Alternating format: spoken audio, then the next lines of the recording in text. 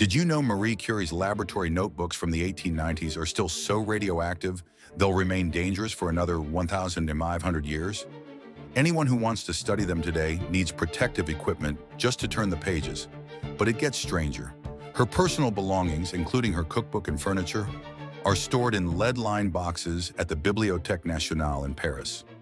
Even her laboratory bench is still contaminated with radium after more than a century, glowing faintly in the dark.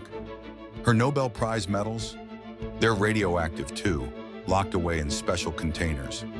Marie Curie literally contaminated everything she touched with radioactivity that will outlast dozens of human generations.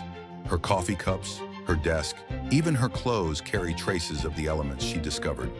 She had no idea that her groundbreaking research was slowly poisoning everything around her. Today, she remains the only Nobel laureate whose very possessions are still scientifically hazardous, more than 100 years after her death.